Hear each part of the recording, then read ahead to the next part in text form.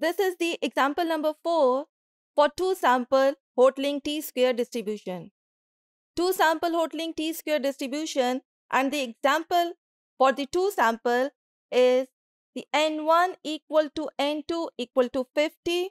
We have 50 sample values. The following results we obtained like this. Here is the mean of the first sample and this is the mean of the second sample. And this is the sample covariance metric 98 multiplied by S. This is the sample covariance metric where S is the pooled estimate of common variance covariance metric. 98 is the multiple of S.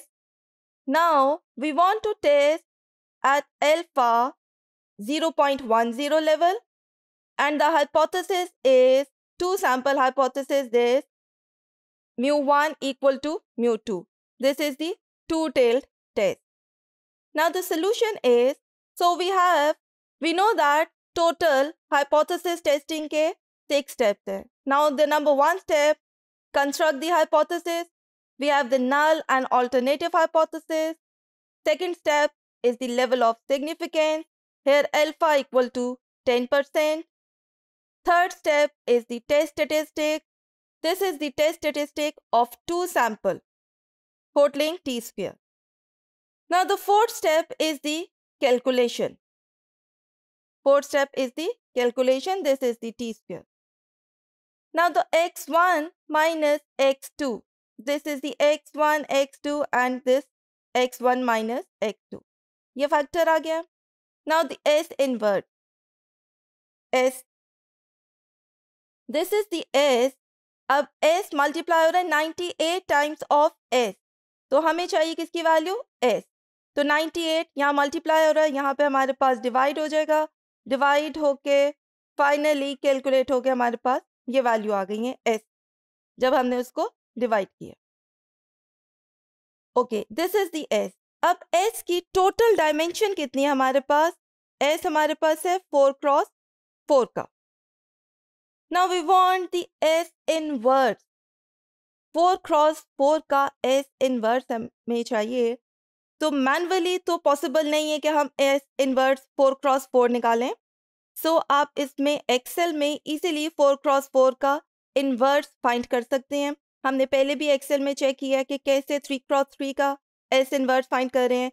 Now अब आप उसको 4x4 का S inverse Excel पे easily find कर सकते हैं.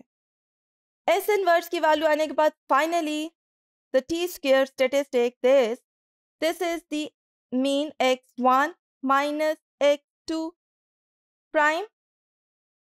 This is the S inverse and this is the x1 minus x2. फॉर्मूले में आपके पास है t-square और ये आपके पास n1 n2 divided by n1 plus n2. Finally ये पूरी कैलकुलेशन होगी और कैलकुलेशन के बाद फाइनल रिजल्ट हमारे पास आ रहा है T square which is equal to 2580.84. Now the next step is the critical reason. Here is the alpha by 2. This is the table value and p comma n1 plus n2 minus p minus 1. this is the degree of freedom. So p, how many dimension? We have 4 dimensions. So n1 equal to 50, n2 equal to 50. उसकी values हमने enter की है. तो final हमारे पास alpha, क्योंकि alpha you know that alpha which is equal to 0.10. Now the alpha by 2 which is equal to 0.05. Final क्या हो गया? 495. अब ये वैल्यू कहाँ से आएगी? This is the table value. Now we have the table of alpha 0.05 for 4 and the 95. यहाँ पे हमारे पास कहीं 95 आएगा और ये हमने वैल्यू ली जी 2.45. किस पे चेक किया? पर्टिकुलर एग्जांपल पे हमने 120 पे ले लिया. 95 से नेक्स्ट हमने कौन सा आ रहा है? 120. 120 पे हमने उसकी वैल्यू ले ली है. लास्ट टाइम हमने चेक किया था इंटरपोलेशन. इंटरपोलेशन में आप इसको इंटरपोलेट भी कर सकते हैं. This is the 2.45. इंटरपोलेट भी हम कर सकते हैं। इजीली हम ये वैल्यू फाइंड कर लेंगे कि आपके पास 495 पे कौन सी वैल्यू डिटरमिन हो रही है। यहाँ पे हमने 120 पे वैल्यू लिया विच इज इक्वल टू 2.45। इस फैक्टर को मल्टीप्लाई करके फाइनल हमारे पास रिजल्ट आ रहा है 10.109। इसको राउंड ऑफ कर लिया है तो फर्दर है 10.11।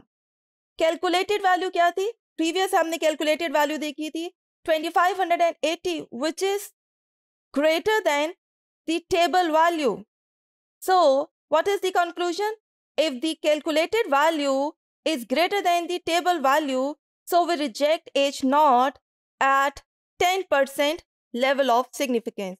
So this is the example of the Hotelling T-square for two samples.